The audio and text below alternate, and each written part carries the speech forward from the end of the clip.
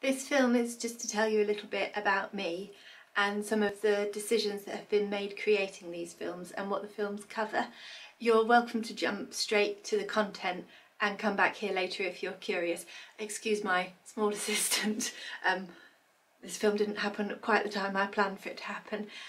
First things first, these films use identity first language out of respect for and in solidarity with the autistic community that prefer it. Of course, each person has their own preference and those should always be respected, but it is important to consider your role as educators, especially because you are role models and people will copy the language that you use. It's been shown that identity first language promotes autistic identity and that autistic identity has a protective effect on mental health, so it's sort of good for autistics. Which leads me to say the second thing that I want to tell you about these films, which is that they are almost completely research based. The films are quick out of respect for how time pressured your life is, as is mine. So I've not littered them with references, but you will find the references in the blurb below, just as like for this one you'll find references that relate to the identity first language choice. These films explore autism as a brain difference, not a behaviour difference, and not necessarily a disability. Autistic experiences, is very unique, but by listening to autistics and by exploring the research, we can gain an insight into some of the shared aspects of that experience. It's very easy to be dismissive. I've heard people say things like, it's not that sort of autism. But it's funny, those people were always one step removed from the person they were talking about. They were a professional or a distant family member.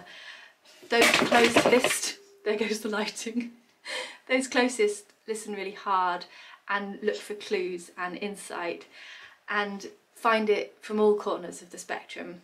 So you may be thinking that this is not about that type of autism, but I want to reassure you that despite how different situations can seem, there remains common ground. And those people that said that's not that sort of autism often said it defensively.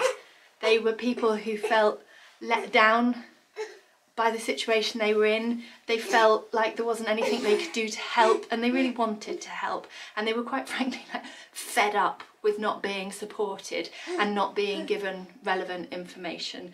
So these films are free for a reason. I want to help, and I know you want to help too. Why else would you be watching? So if the content isn't for you, get in touch. I will likely be making more films, and in the meantime we can chat. You'll find me on Facebook and Twitter and LinkedIn. I'll pop the links below.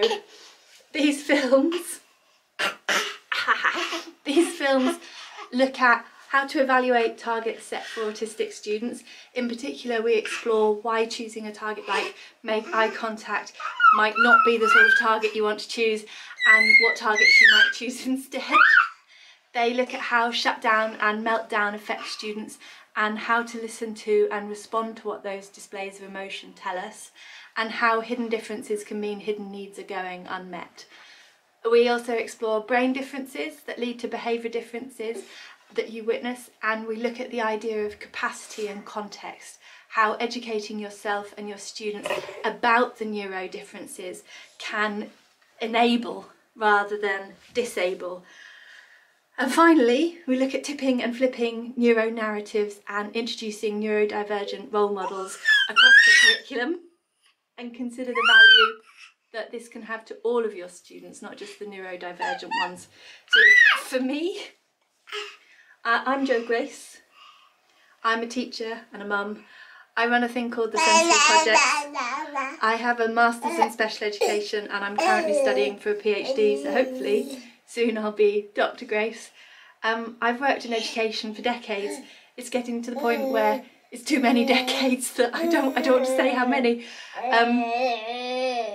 I've supported differently abled students in mainstream and special school settings as a teacher and as a consultant. I think the youngest person I worked with was a day old, and the oldest person is 84 or 85. I have family members with neurodivergent conditions and physical disabilities, and I've been a foster carer for children with profound disabilities, including autistic children, and I am autistic. A couple of years ago, my older son, who was 5, became the UK's youngest published author with his book My Mummy is Autistic, which explores the language processing differences that I experience in a way that recognises and celebrates those differences in all its felt-tip pen-drawn glory. Routledge, his publishers, said that they welcomed the fresh perspective his book brings because it's a child explaining the adult. It's not autism being a problem of childhood or something that you grow out of. Oh, the problems of childhood. Oh, sorry. Chris Packham wrote the foreword for it, and he said the book was rendered with brutal truth and remarkable tenderness. And this year, don't eat that, my own book, The Subtle Spectrum, was published, and it charts the post-diagnosis landscape of adult identified autism. Steve Silverman contributed the foreword, and he described it as wise and compassionate. It's an accolade I hope to one day live up to, and I better not tell you anything more about myself, otherwise you'll end the film thinking what a terrible mother I am. So, have you got anything to say? He'd like to tell you about his teeth. I hope you find the films useful. Get in touch, it'd be great to hear from you.